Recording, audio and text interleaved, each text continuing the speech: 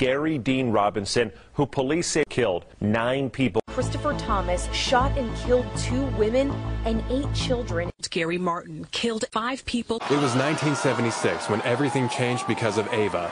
Let me introduce you to Eva Samper, the first female student in Jose Maria Root High School.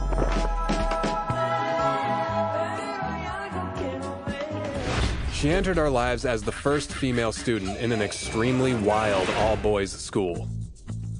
Hey, that's a men's bathroom. Well, too bad, because there's no women's bathroom in here, and I really need to pee-pee. We found true friendship with her.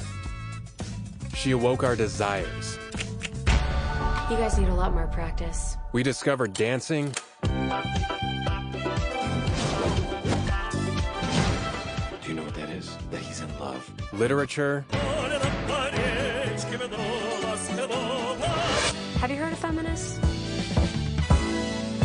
If you're in love, the less you think, the better. Cheers. Eva was our first fantasy. Then my first heartbreak. Mohammed accused of killing 4 men. He killed the men because they were white. Anthony McRae killed Brian Frazier, and Alexandra Verno. Suspect, Sharif Allman.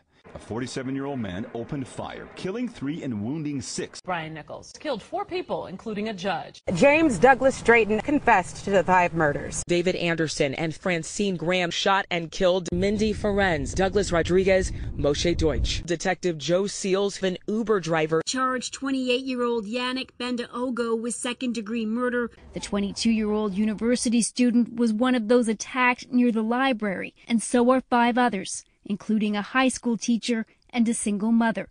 A young woman in her 20s was killed in the attack. 23-year-old Brian Roden shot and killed his golf course manager, Gene Siller.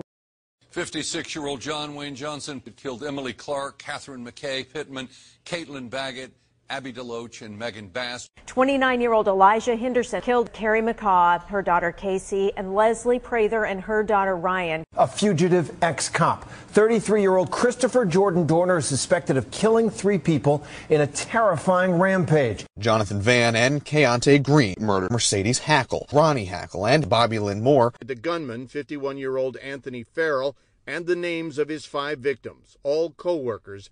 6-year-old Dale Hudson leaves behind a wife. 57-year-old Dana Walk was also a loving husband and father of 2. 33-year-old Trevor Wetzelar was a decorated Navy veteran, a graduate of UW-Madison, and a loving husband. 33-year-old Jesus Vaya leaves behind a wife, 2 young children.